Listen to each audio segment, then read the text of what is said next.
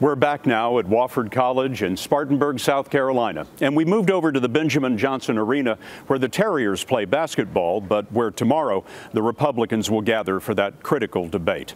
Spartanburg is a city of 40,000 people, and tonight we will meet the most famous of them all, On the Road with Steve Hartman.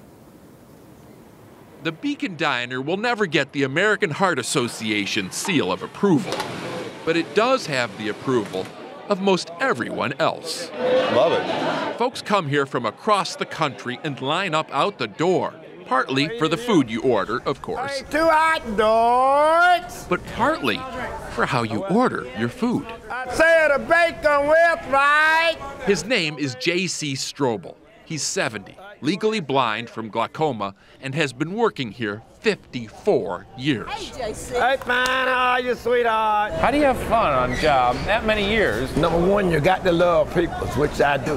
Have a blessed day. He is what they call here the caller. Call it. Customers tell him their order, and he calls it out to the cooks, often using this bizarre language he invented. Pork up plenty all the way to go.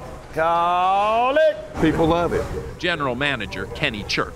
And they'll stand there and watch him for 15 or 20 minutes. Oh, they will. And they're amazed. There's no trimming right. I like how he hollers out the order for you. How do they keep things straight? I can't believe it. JC's the man. He's the one who keeps ordering this place. Yeah, he keeps the line moving. Out of sweet potato tots. His popularity is something no fast food worker has ever attained.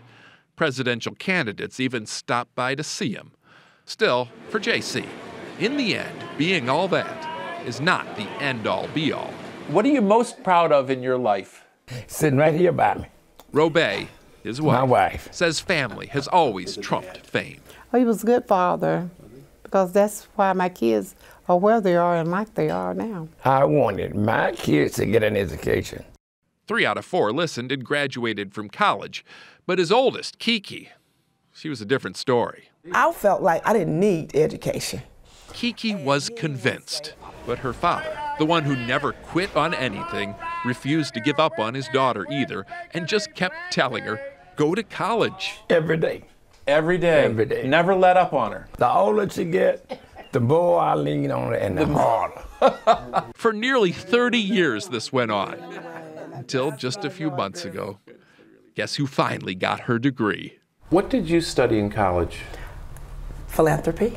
In the end, her motivation was to start the J.C. Stroble Glaucoma Awareness Foundation. Her vision? To save other people's, and she'll no doubt be successful, as long as she keeps listening to her dad.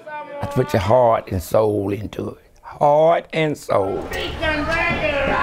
Steve Hartman, On the Road in Spartanburg, South Carolina.